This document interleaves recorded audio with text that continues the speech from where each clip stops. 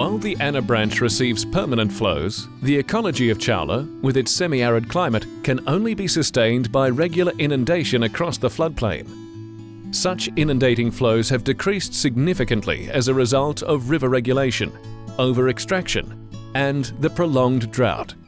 Climate change predictions show that we can expect further reductions in inundation frequency.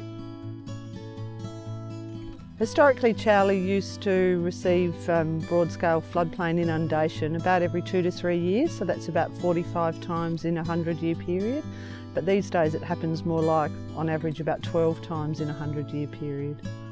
Prior to the return of high flows in 2010, the Chowilla floodplain endured about 14 years without significant areas being flooded.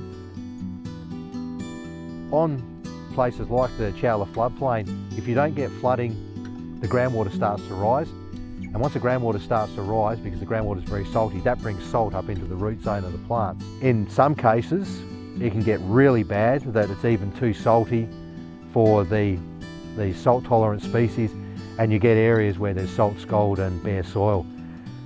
Before the flood, especially in the areas that were flooded, we were pretty much steadily seeing a decline in the number of species.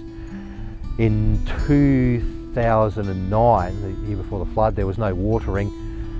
Of the 80 odd sites that we surveyed, there was only, I think, 17 species recorded.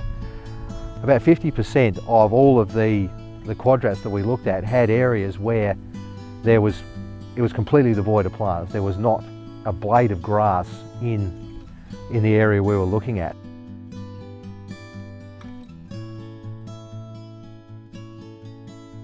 The outlook for this special place is bleak, unless there is more frequent and extensive flooding.